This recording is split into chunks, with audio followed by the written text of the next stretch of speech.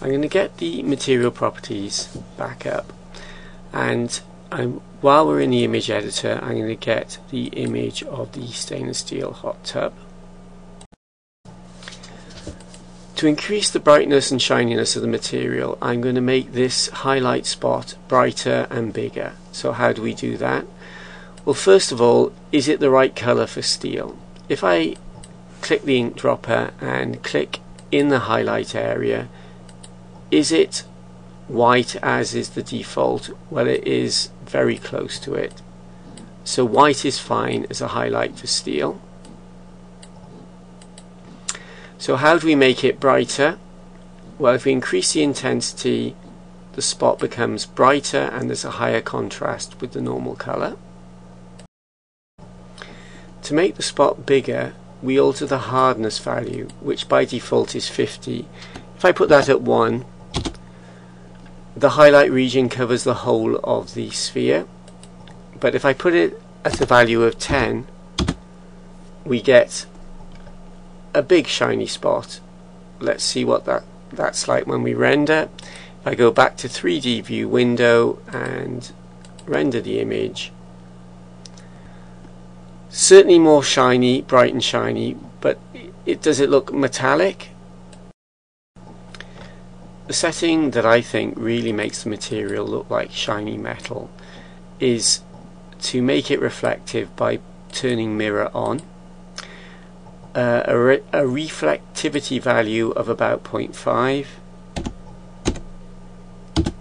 and if we render that back to 3D view window,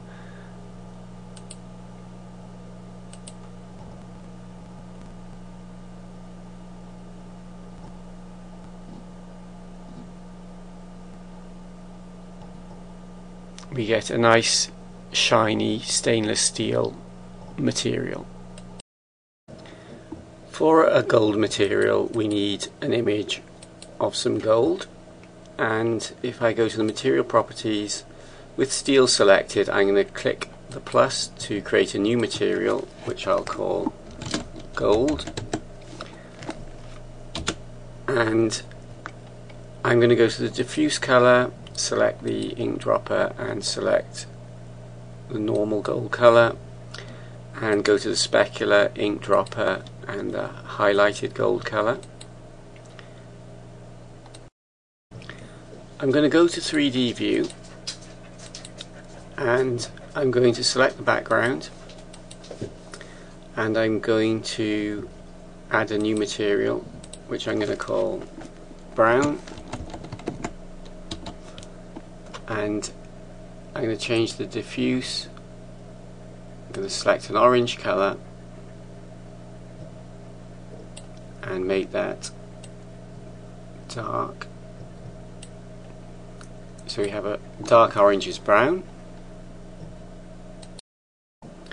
Now all I have to do is select my cube and change the material to gold, and the same for the monkey,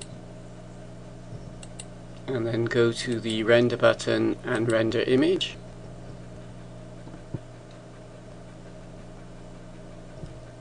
And we have gold objects instead of steel.